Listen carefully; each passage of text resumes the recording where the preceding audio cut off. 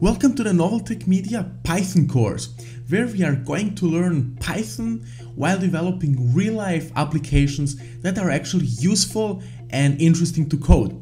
So here I have opened my first application, which is an Instagram bot crawler. So what I have done here is we have created a Python GUI with using things like beautiful soap in order to crawl the web. So in this particular example, we are going to crawl Instagram and try to ramp up our following. So we can schedule our bot at a certain time, which I have just done here at 13:15, to open our Instagram account, go to the certain hashtag and try liking those tags in order to get people to follow us back. So let us wait for the scheduler to hit 13:15. And here our scheduler runs. It opened a new browser, so in this case we're using Firefox. It logged into Instagram with our credentials that we have just provided. Now it's going to search for the hashtag cars. It's going to open those tags and hopefully like them.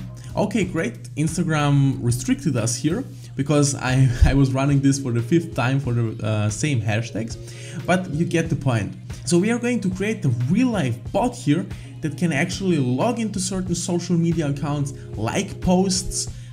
Also, we could add it to comment posts and things like that in order to get us a higher following. Another app that we are also going to create is a video editor, where we are going to be working with files, importing files, editing them, creating movies, cropping them, making them longer, shorter, extracting information about them, creating GIFs out of images, adding background music to our images. So we are going to create a basic video editor here. We are also going to create things like a URL shortener. You have probably seen URL shorteners, like when you go to a description of a YouTube video and you see this link that is like bit.ly something. So we are going to create the same thing here.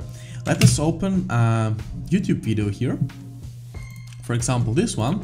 Let us copy the address of it. Submit it here, and now we got a shortened URL. So what we can do now is we can just hit that URL here and it's going to lead us to the same video. We are also going to create things like a text generator using OpenAI GPT.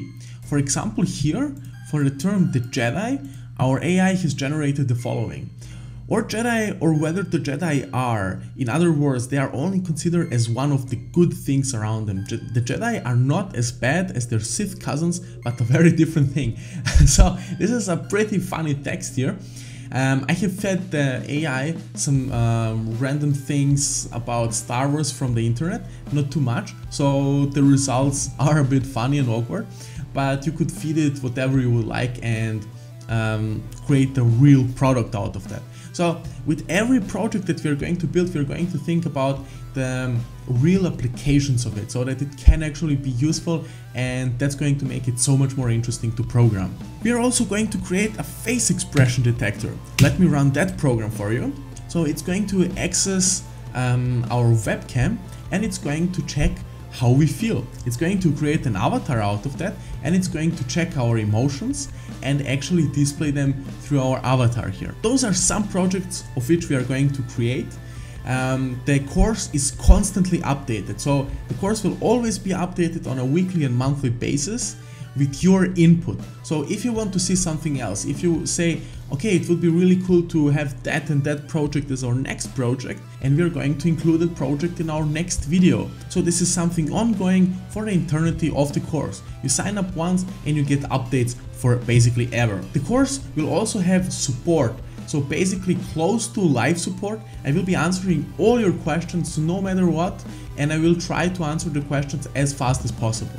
So if you are stuck installing something, if you don't understand something, if you say I could have explained something in a better way, just add your comments and all comments will be considered.